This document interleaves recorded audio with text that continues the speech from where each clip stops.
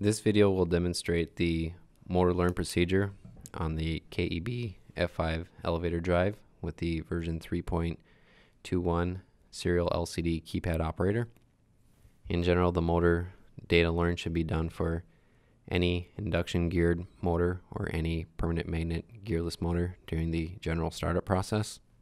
So here we start on the home screen.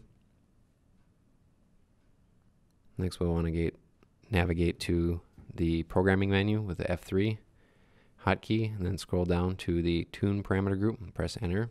Go to the LL01 motor tuning, press enter, and then press enter to adjust into start mode. So then the drive will then display some of the basic items that need to be done for the motor learn. So you would, prior to doing the motor learn, you would have already need to put in the relevant motor data for the rated motor current, voltage, speed, frequency, power, and torque.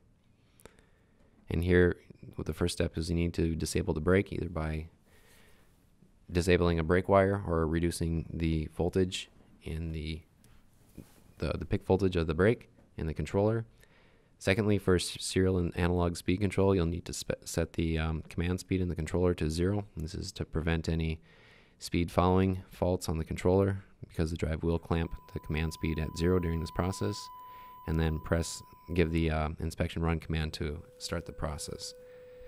So the drive will start generally by measuring the inductance, which is indicated by the L, and the S indicates the stator, and it measures the inductance at various frequencies.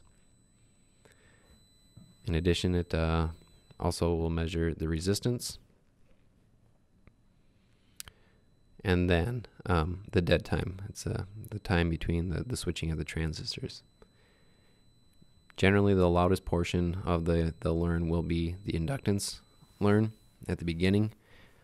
Generally, once it gets past that point, it should be relatively quiet. The entire process will take approximately 3 to 5 minutes.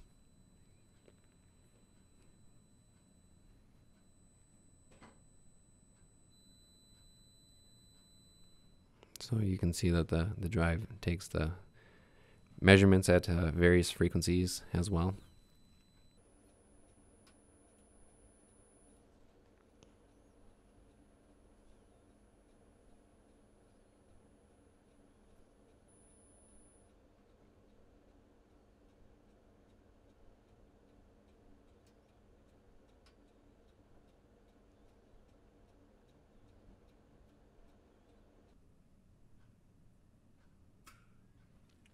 When complete, the drive will say that it's finished.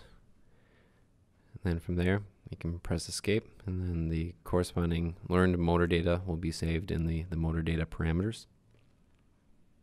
And we'll return to the home screen. And the process at that point is complete.